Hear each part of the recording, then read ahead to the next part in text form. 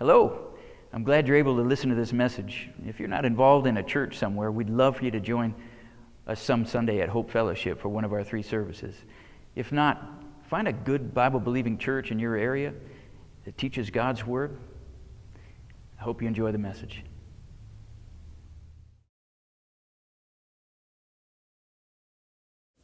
Lord, we come to you. We're glad we can meet like this. We recognize you for who you are, and we just want to tell you that you're worth everything to us. Those of here that know you, we're glad we can spend this time with your other folks that you've chosen out of this world, and we're glad that we can tell you that you're important to us. We thank you. We're grateful for what Jesus did. We understand, Lord Jesus, that you stepped into human history to demonstrate your great love for us. Thank you for taking our place in judgment and rising from the dead. I thank you that we can sing these songs about what you've done and who you are. I thank you for your word, Holy Spirit of God, that you've inspired for us. Thank you that you are the one who guides us and leads us and teaches us. Lord, we ask that you would take this word and bring it home to our hearts today as we take a closer look at it. In Jesus' name, amen. Well, there was a married couple who had a quarrel, and as sometimes happens, the silent treatment was given. They vowed they were inside. I'm not going to speak first. I'm not going to speak first. Well, a week went by, and the husband had a trip coming up to Chicago that he needed to get up early for. And he was thinking, man, I'm not going to break the silence first. And so he decided he needed his wife's help to get him up. So he wrote on a piece of paper, "Please wake me up at 5 a.m. And he put that note right by where she went to sleep on her little stand there. Well, the next morning he gets up and he's like, what? She's already up. He looks at the clock real quick. It's 9 o'clock. And he's like, what? No. He's about ready to say something. He looks over and on his little stand there, and there's a note there that says, wake up. It's 5 o'clock. So let me ask you this question. Do you speak up when it's necessary? Do you speak up when it's necessary? I was reminded of a experiment that was done back in 1951 by a man of the name of Solomon Asch. And he did some research on conformity. And his experiment was, he had a card that had 3 different sized lines on the card, different lengths. The A line, the B line, the C line. They're obviously different lengths. And there was another card that varying lengths he would pick up, and he would hold alongside of this card, and he would ask the 7 people who were there that would give verbal responses, he would ask them which line that one matched on the card, A, B, or C. And obviously, there was an obvious match for anyone who's observant. And so 7 people would give their verbal answers, but 6 of those folks were actors, and one of the folks was the one being experimented on, right? So for the first couple of times, everyone verbally answered the correct answer. And then on the third try, generally around the 3rd try, they would answer something that was absolutely false. I mean, it's obviously false, right? This line is definitely longer than that. And they would start giving the verbal responses that were false. And to a person, each one would say the same. And it got to the person who was being experimented on. You could see the look on their face. They're looking around like, are you nuts? But what would come out of their mouth would be the same thing that everyone else was saying. 75% of the time in this experiment, 75% of the time in this experiment, people would choose at least once to say the wrong answer, the obviously wrong answer, so that they could conform with the rest of the people in the room. 75% of the time. And so I ask, are you afraid to speak up about things that are true about your God? Peter faced that, didn't he? Just to remind you, remember his epic failure when he was in the courtyard of the high priest and Jesus was there, and you remember what he did? He conformed. Everyone there was a Jesus hater. And as they were hating Jesus together, Peter knew it. They asked him if he knew him, and what? 3 times he denied it. Why? That power to conform that drove him to conform. He was afraid to speak up, even though a servant girl asked him one time. Someone is the least intimidating person you want. A servant girl asked him, and he denied it. And so Peter was afraid to speak up at one point. But later we find something that's extremely interesting, that I'm going to read you a couple of passages here in the book of Acts where Peter does stand up in front of thousands of people. And so let me read Acts chapter 2, verse 14 through 47. As Peter the first time stands up in front of this huge crowd of people in Jerusalem, right where Jesus was crucified and then resurrected. He said, "Men of Israel, listen to this. Jesus of Nazareth was a man accredited by God to you by miracles, wonders, and signs which God did among you through him, as you yourselves know. This man was handed over to you by God's set purpose and foreknowledge, and you, with the help of wicked men, put him to death by nailing him to the cross. But God raised him from the dead, freeing him from the agony of death, because it was impossible for death to keep its hold on him." And then a little further down in verse 36, "Therefore let all Israel be assured of this, God has made this Jesus, whom you crucified, both Lord and Christ." And when the people heard this, they were cut to the heart and said to Peter and the other apostles, "Brothers, what shall we do?" And Peter replied, "Repent and be baptized, every one of you, in the name of Jesus Christ for the forgiveness of your sins, and you will receive the gift of the Holy Spirit. The promise is for you and for your children and all who are far off, for all whom the Lord our God will call." And with many other words he warned them and pleaded with them, "Save yourselves from this corrupt generation." Those who accepted his message were baptized, and about 3,000 were added to their number that day. And then another passage I'll read you of this boldness that Peter had. In Acts chapter 4, verses 1 through 22. This is after they healed a beggar who was familiar to everybody. And then they started to speak to the people. And they were basically arrested from the public square and taken aside, and are now facing the very same people that Jesus stood in front of for his first trial. The priests and the captain of the temple guard and the Sadducees came up to Peter and John while they were speaking to the people. They were greatly disturbed because the apostles were teaching the people and proclaiming in Jesus the resurrection of the dead. They seized Peter and John, and because it was evening, they put him in jail until the next day. But many who heard the message believed, and the number of men grew to about 5,000. The next day, the rulers, elders, and teachers of the law met in Jerusalem. Annas, the high priest, was there, and so were Caiaphas, John, Alexander, and other men of the high priest's family.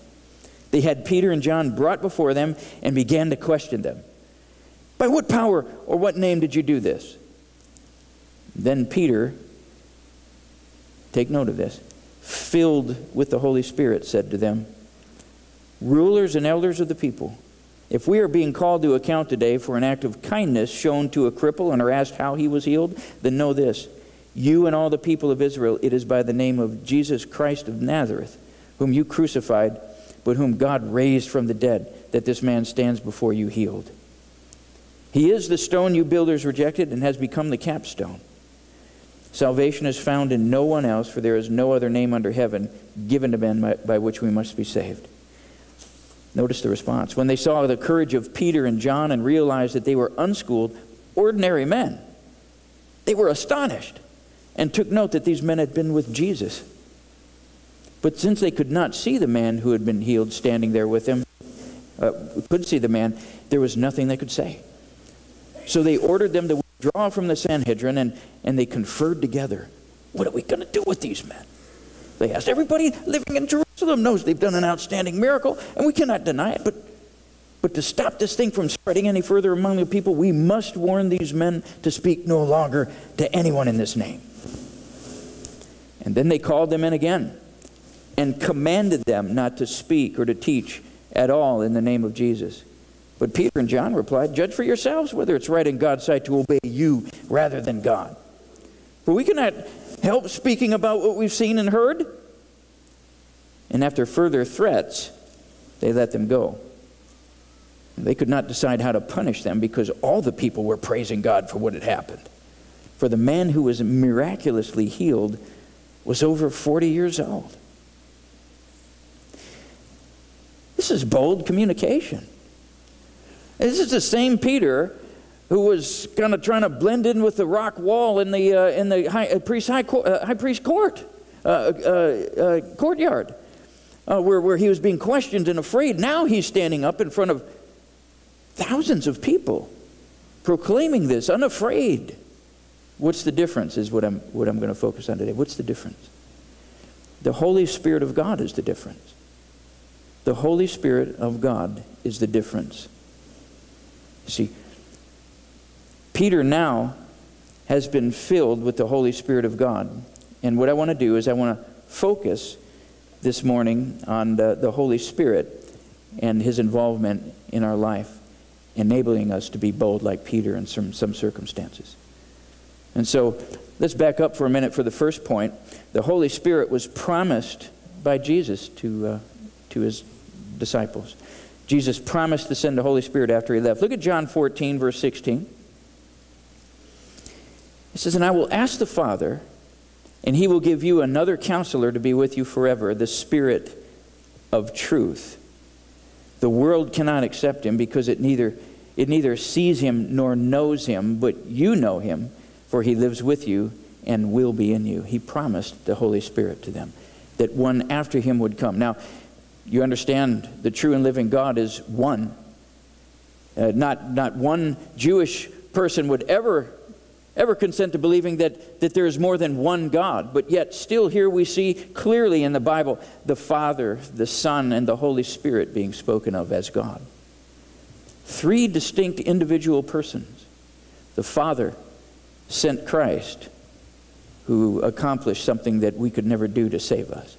And Christ, along with the Father, sent the Holy Spirit when Jesus ascended into heaven. You see. And so we find in Acts chapter 1, verse 4 through 8, as Jesus, as He's resurrected from the dead, before He ascends into heaven, speaking to His followers. And here's what He says. On one occasion, while He was eating with them, He gave them this command: "Do not leave Jerusalem, but wait for the gift my Father promised, which you heard me speak about. For John baptized with water, but in a few days you will be baptized with the Holy Spirit." And so when they met together, they asked Him, "Lord, are you at this time going to restore the kingdom to Israel?" Just a couple of notes here. Baptism means to be placed into, or the Spirit of God would do the placing into Christ. You together with the Holy Spirit. He would dwell in people and change them. Notice one thing here. I want to point this out to you. They said, "Lord, are you at this time going to restore the kingdom to Israel?" This is a total side note. But they clearly expected Jesus to come back and reign on the earth, on the throne that He had promised David. That's a clear expectation of the apostles. And they spent all this time with Jesus, and that was never something that Jesus corrected them on. And even here He doesn't correct them on it. He is going to return, and He's going to reign in this world and make everything the way it should have been. And so we find Jesus not correcting them. He said to them, "It is not for you to know the times or dates the Father has set by His own authority." He said, "I'm just not going to tell you when, but it's coming." And so He goes on and He says, "But you will receive power when the Holy Spirit comes on you, and you will be my witnesses in Jerusalem and all Judea and Samaria and to the ends of the earth." What would happen when the Holy Spirit would indwell people who believe in Him? They would have a new power. There would be something that would embolden them to live in the way that God wants them to live.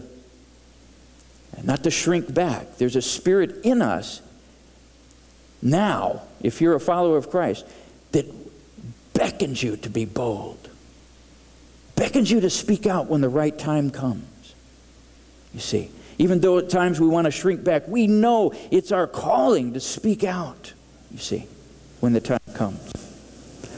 And so the Holy Spirit was promised by Jesus. Number 2 here, the Holy Spirit has been given to all of God's people. All of God's people. Let me read this to you. This was from John Ortberg. He wrote this. He said, "Many years ago I was walking in Newport Beach, a beach in Southern California, with 2 friends. 2 of us were on staff together at a church, and one was an elder at the same church. And we walked past a bar where a fight had been going on inside. The fight had spilled out onto the street, just like an old Western. Several guys were beating up on another guy, and he was bleeding from the forehead. Well, we knew we had to do something, so we went over to break up the fight. I don't think we were very intimidating. All we did was walk over and say, 'Hey, you guys, cut that out.' It didn't do much good. And then all of a sudden, they looked at us with fear in their eyes. The guys who had been beating up on the guy stopped and started to slink away. I didn't know why until we turned around and looked behind us, and out of the bar had come the biggest man I think I'd ever seen. He was something like 6 feet, 7 inches, maybe 300 pounds, maybe 2% body fat. Just huge. We called him Bubba, not to his face, but afterward when we talked about him. And Bubba didn't say a word. He just stood there and flexed. Oh, all of a sudden, my attitude was transformed. And I said to those guys, "Yeah, you better not let us catch you coming around here again." And then he said this, "I was a different person because I had a great big Bubba." You know, the same thing holds for us. Look what it says here in Acts chapter 2, verses 1 through 15. When the day of Pentecost came, they were all together in one place. These are the folks that were kind of afraid. They were afraid of what might happen to them after Christ ascended into heaven, and now they're left behind to face whatever is next. I mean, they were praying, but they didn't know what to expect. And suddenly the sound like the blowing of a violent wind came from heaven and filled the whole house where they were sitting. And just to remind you, the same word for spirit is the same word for wind in the Greek language. It's the same exact word. And so this is basically a very real experience they had when the Spirit of God came and filled the house and they felt the wind. It was God reminding them of what was happening. They saw what seemed to be tongues of fire that separated and came to rest on each of them. And all of them were filled with the Holy Spirit and began to speak in other tongues or other languages as the Spirit enabled them. Now there were staying in Jerusalem God-fearing Jews from every nation under heaven. They had come from different parts of the world for this feast of Pentecost. And when they heard this sound, a crowd came together in bewilderment because each one heard them speaking in his own language. Utterly amazed, they asked, "Are not all these men who are speaking Galileans? Then how is it that each of us hears them in his own language? Parthians of Mesopotamia, Judea and Cappadocia, Pontus and Asia, Phrygia and Pamphylia, Egypt and the parts of Libya near Cyrene, visitors from Rome, both Jews and converts to Judaism, Cretans and Arabs. We hear them declaring the wonders of God in their own tongues." Amazed and perplexed, they asked one another, "What does this mean?" Some, however, made fun of them and said, "They've had too much wine." So the Spirit of God was given to believers at this point. It's the first time the Spirit of God filled believers and formed the church on the earth. And the church, in essence, is a called out assembly of God's people who the Holy Spirit indwells and lives among. And God sent His Spirit. And you realize the very next thing, Peter, with great boldness, stood up and spoke to them as we saw here. Well, Jesus spoke of the Holy Spirit's work. What is that? Is He a temporary thing, that temporary presence in our life who comes into our life and then if you don't do what God wants, will leave you? And you have to worry about whether or not you're truly going to spend eternity with Him because you've messed up a few times and, oh, the Spirit of God has left me. See, that's what happened in the Old Testament. He would come in power. And in the case of Saul, you see a clear example of him withdrawing. Is that the case with us? Not if you understand especially these words of Jesus in John chapter 3, verse 3. He's speaking to Nicodemus, who's wondering, how do I enter the kingdom of God? And Jesus said this. In reply, Jesus declared, I tell you the truth, no one can see the kingdom of God unless he is born again. Unless he begins a new life.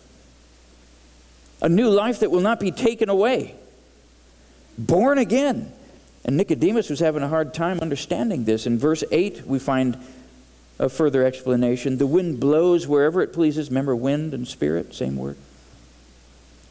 You hear its sound, but you cannot tell where it comes from or where it is going. In the same way, so it is with everyone born of the Spirit. The Spirit of God enters your life and you begin to see a change, just like the wind affects the environment. You can say, well, there's something there that I cannot see.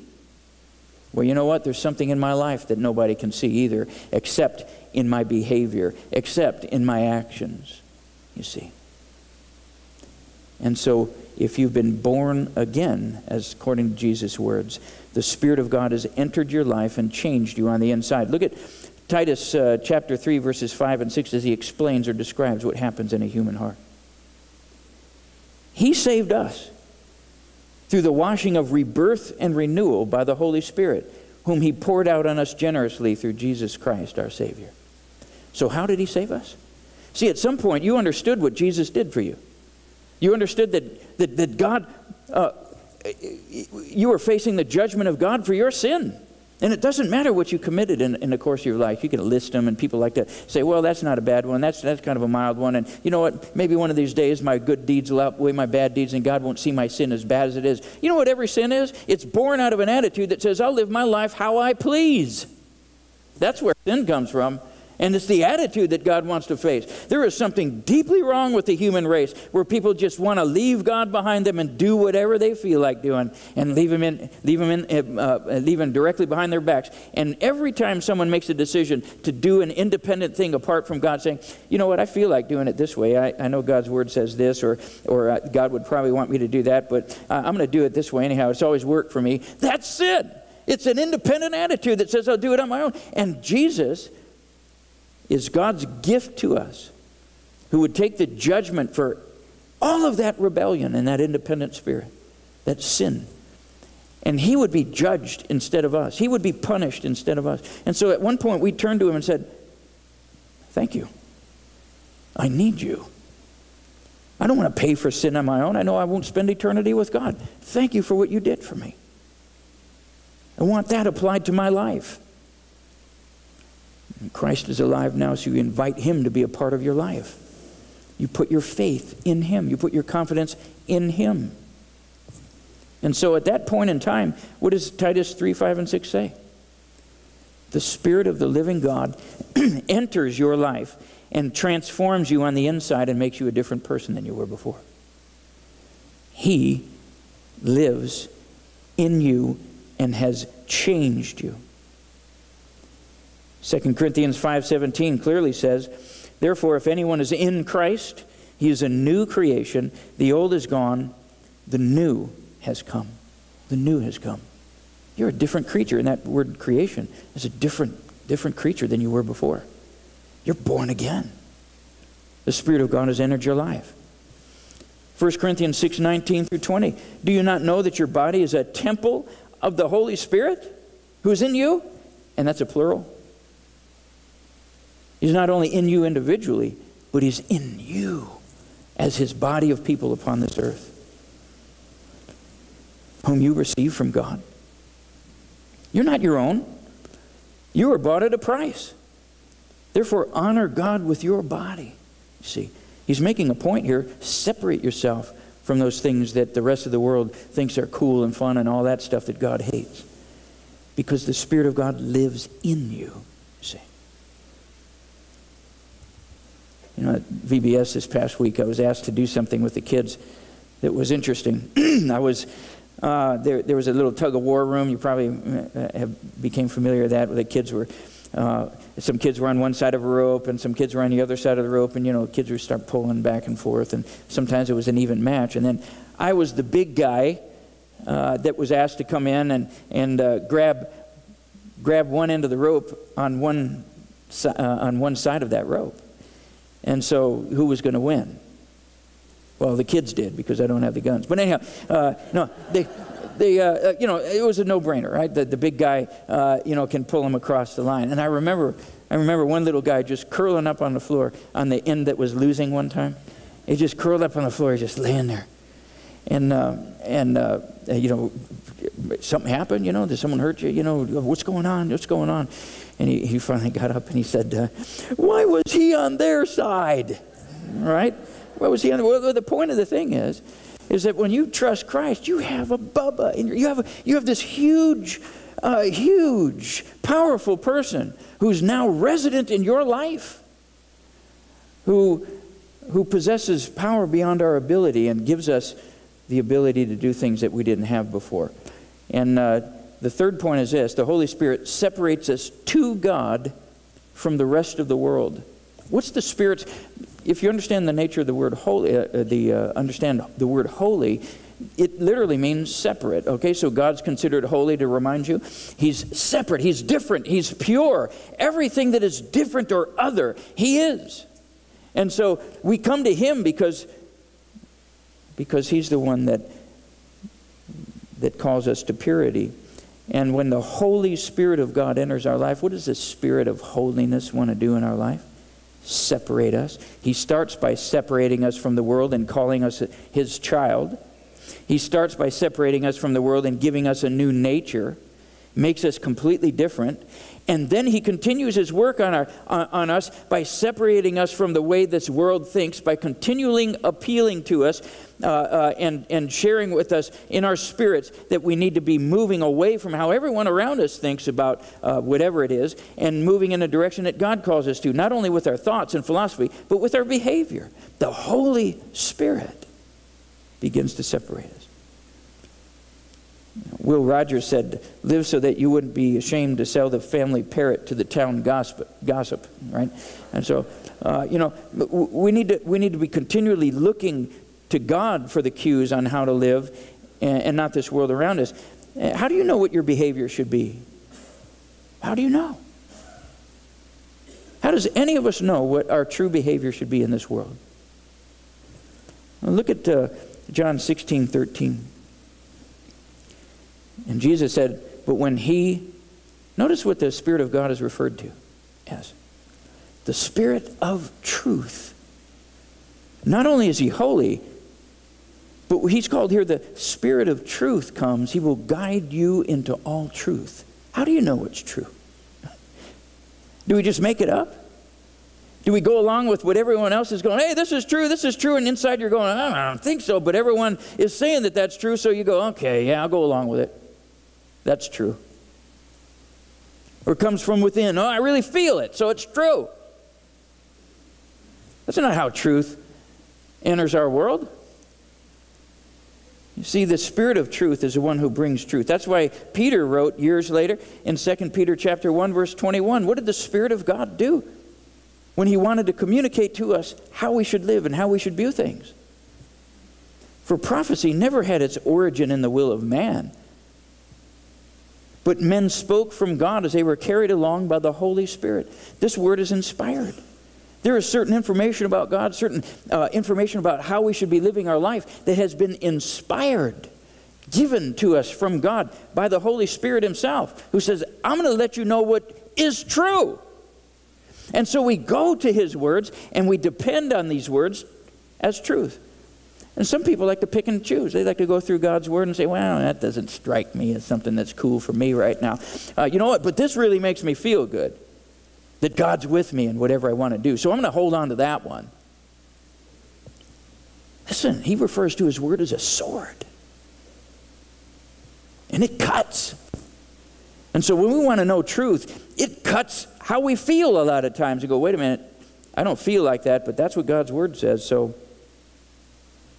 I'm going to separate myself from the way everyone else thinks around me and the way that I feel like. I'm going to separate myself and I'm going to live the way God wants me to. Because the Spirit of holiness has inspired this holy word that we can understand what's true in this world and then begin to live according to it. We can't conjure up truth on our own. That's why he said that prophecy never had its origin in the will of man. The prophets didn't sit around and go, oh man, I really feel that this is what God wants. It was the Spirit of God blowing with a hurricane force behind these people and brought his word to pass for us to understand and read. He separates us to God from the world. Now, he empowers us to live the way that God wants. Take a look at Galatians chapter 5, verse 16. Here's one of those clear passages in the Bible for believers to understand how God wants us to live. Behaviors are identified that are good, and behaviors are identified that are bad. It's not an exhaustive list, but a concept is being brought across here. And he's saying this, so I say, live by the Spirit, and you will not gratify the desires of the sinful nature. Okay? Any believer in this room has the Spirit of God who has given them, made them born again, brand new. But guess what? You still have. You still have with you this old nature, or what's called the flesh here. This way of doing and living that you always have been used to doing. And each one of us has a way of pleasing ourselves and minimizing our pain and maximizing our pleasure in life. That's the pattern that we've learned all these years before we met Jesus. We knew how to get by. We knew how to manipulate people. We know how to get pleasure. And we had a certain way of doing it. And each one of us in this room had a different pattern of doing that. Some like to numb ourselves. Some like to manipulate people in different ways. All these things. These are patterns of living that were felt right to us. But when the Spirit of God entered our life, He began to say, no, this is what you need to be doing. And so now we have a choice. Do we live according to the Spirit? Or do we live according to the old nature? Now, someone who's not a believer in Christ, who does not have the Spirit of the living God in him or her, they only have one choice. They just keep obeying their flesh. They just keep doing what they've always done that's worked for them. And they don't think twice about what God wants until they have a crisis in their life at some point that gets them starting to think about God. But they just do whatever their flesh tells them. You as a believer have a choice.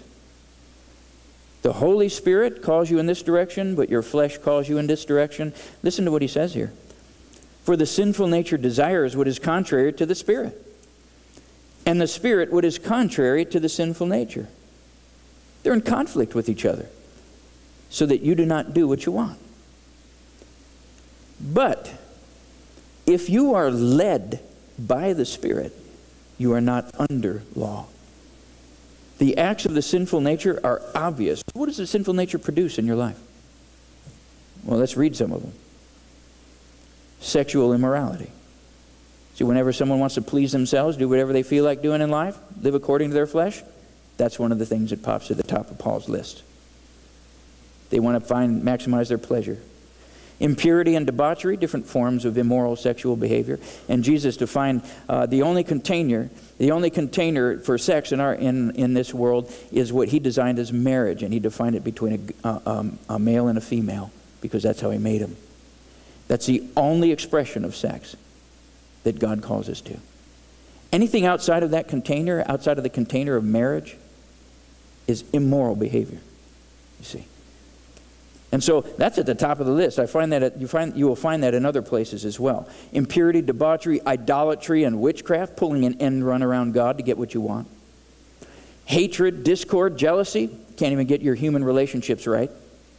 It's always about me. Fits of rage, that's how people manipulate others a lot of times, getting what they want. Selfish ambition, notice the self. See? Dissensions, factions. How do dissensions and factions come about? Because people want what they want and they don't care about what other people want. And envy, there it is again. Drunkenness, orgies, just trying to please themselves. Trying to numb themselves, maximize their pleasure. He says, I warn you, as I did before, that those who live like this will not inherit the kingdom of God. Why? Because it's all about them. It's all about the flesh. They don't have the Spirit of God in them. They just continue to obey their flesh. They don't think twice that it could be wrong. They say, man, this is cool. This is the way it should be. See, these are people that don't know God. And the Spirit of God has been given to us so that we don't live like that anymore. We live for God. And there's a process by which people evaluate their behavior and continue to separate themselves from things that God hates. Wait a minute, that was the way I manipulated others. Wait a minute, I was a selfish fool back then. Wait a minute, I was just a pleasure monger back then. And they begin to start doing what God wants. And notice in verse 22, but the fruit of the Spirit, this is in contrast. What does the Spirit of God produce in your life? The fruit of the Spirit is love, joy, peace, patience, kindness, goodness, faithfulness, gentleness, and self-control. The Spirit of God, the Spirit of holiness, wants to separate you and make you a different person as you live that out in this world, okay? Ephesians 3:16 and 17 kind of give a highlight to this as the Apostle Paul is praying for the Ephesians. And what does he say? I pray that out of His glorious riches He may strengthen you with power, okay? Enable you to live the way God wants. How?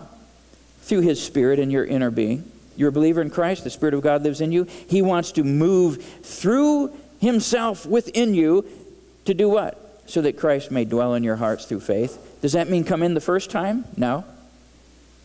See, this word means to be at home in your house.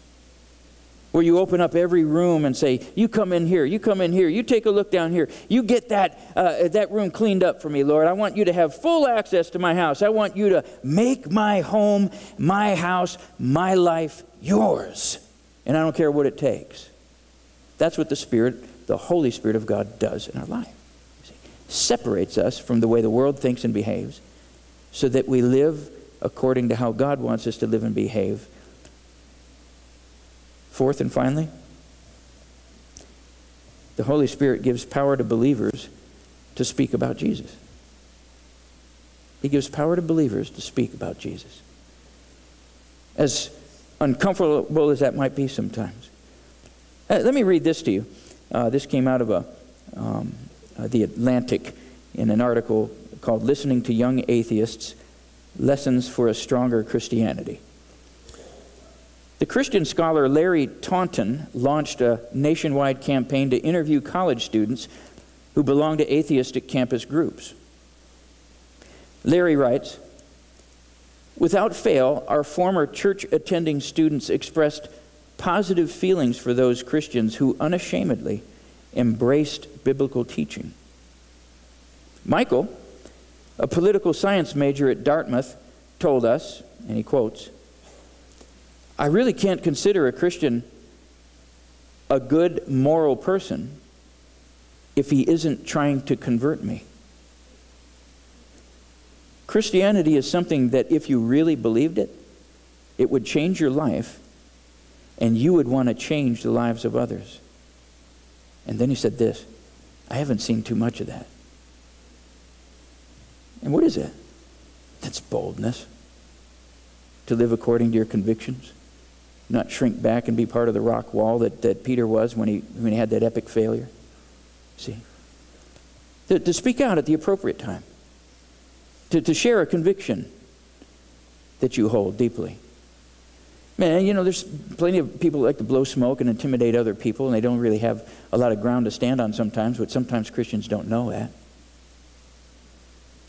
And just boldness is what people need.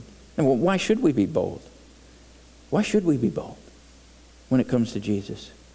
And using the appropriate time to share something. I'm not talking about just being obnoxious, right? I'm talking about appropriately sharing a conviction about Christ in the appropriate time. Why should we? I mean, look at Acts chapter 4, verse 29. This is after Peter and John were released. They came back. And the believers are going, what happened? What happened? They prayed. They talked to God. Now, Lord, consider their threats and enable your servants to speak your word with great boldness. Stretch out your hand to heal and perform miraculous signs and wonders through the name of your holy servant Jesus. After they prayed, the place where they were meeting was shaken. And notice what the words are here. And they were all filled with the Holy Spirit and spoke the word of God boldly. filled with the Spirit and boldness.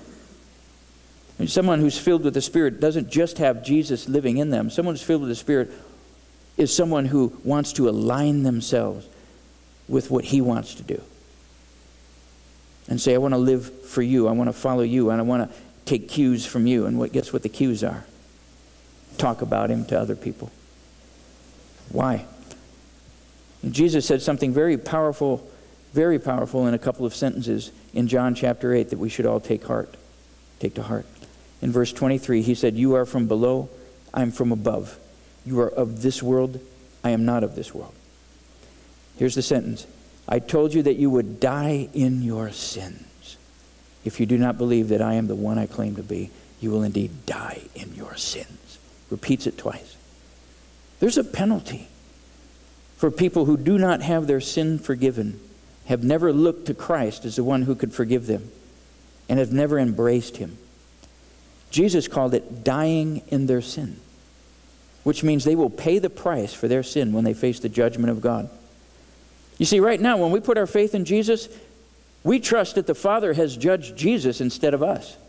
The judgment has already fallen on Christ for us. We're not going to face it. But for someone who doesn't know Jesus, they reject Him, and then they suddenly find themselves standing before His judgment seat. Guess who the judgment is going to fall on for their sin? Not on Christ. It will fall on them because they foolishly thought they could show up and their good deeds will outweigh their bads, or where they'll work off their karma, whatever it is. They'll come into the presence of the Holy One and they will be judged for their sin.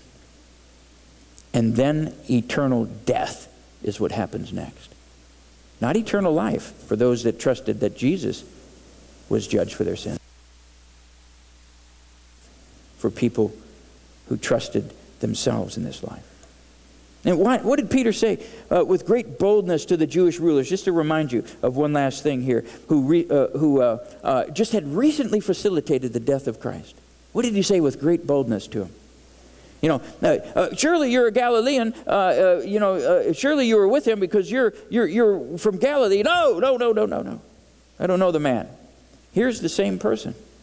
In Acts chapter 4, verse 12, salvation is found in no one else, for there is no other name under heaven given to men by which we must be saved. No other name in heaven. He's the only one. Let me close with this. I found this. There's a man by the name of Ken Elzinga who is on staff at the University of Virginia. He's been a professor for years there. And he's an outspoken Christian. They call him in for special events Christians do, and he'll speak very intelligently on the faith. And I'll read this to you. At age 26, Ken Elzinga joined the faculty of the University of Virginia. He's only 26 years old at this time. And after a tenured colleague warned him that being explicit about his faith would hinder his career, Elzinga was stunned to see a flyer with his face on it placed in a prominent campus location. A campus ministry had posted it to advertise a talk he had agreed to give. So he agreed to give a talk to a group of Christians on campus. And they said, hey, Ken Elzinga is going to be speaking here. Put his face on a poster that would be posted in public. A relatively new believer, Elzinga worried. Would fellow professors think less of him? Might this harm his tenure chances? He experienced a dark night of the soul, returning to campus and secretly taking the poster down. But the next morning, Elzinga put the poster back up. After hours of soul searching, he concluded that his life was not about career ambition, but about faithful discipleship, and that being private about his faith was not an option. In the 4 decades since, Elzinga has been named Professor of the Year multiple times and is still a speaker in high demand. He will be the first to say that serving only one master has been liberating. Why? Because pleasing an audience of one makes us less anxious less sensitive to criticism, and more courageous. Because in doing so, we become more secure and compete less for our honor. Boldness. Boldness. And I guess as we contemplate maybe the boldness that Peter had after the Spirit of God entered his life, after he felt empowered to speak to those folks, he took the opportunity to do it. The difference was the Spirit of the living God in him. And anyone here who would choose to be filled with the Spirit, live according to the Spirit of God, it's going to, at some point, result in you speaking up for Him. It will, at some point, result in that. Someone cannot be filled with the Spirit as a believer in Christ and not speak up for Him at some point. And you know those opportunities. We've all had them. Where the time is just ripe for a word to come out of your mouth about Christ. Maybe a friend that you've had for years that you haven't really made clear the message of the gospel. There's a time to do that. There's a time to speak up. And folks who are living according to the Spirit are empowered to do that and will do that when the time comes. Lord, we come to you. And we are grateful that we can know you. And we're grateful that you've given us a reason to live on this earth. Not just to serve ourselves, not just to get whatever we can get and then die, but to be your witnesses. Just as you told us would happen when the Holy Spirit came, we would be your witnesses and around the world, basically. And Father, I ask that each one of us here would take those opportunities that maybe even some have on their mind, something that maybe recently has come up, where they're thinking of somebody that might possibly be someone they would speak to the next time the opportunity arises, or maybe even take that opportunity to do that. I ask that each one would experience your power, your ability in a new way, knowing that you, Holy Spirit of God, dwell in us who believe. We want to be witnesses to Christ.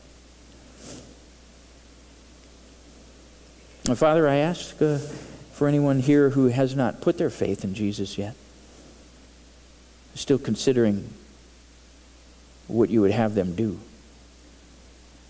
maybe resisting, but they haven't yet received you. I ask that you would do that work in their heart, that would break down those barriers, that would convince them of things that are true and convince them of those sins in their life, the sin that they have that needs to be forgiven.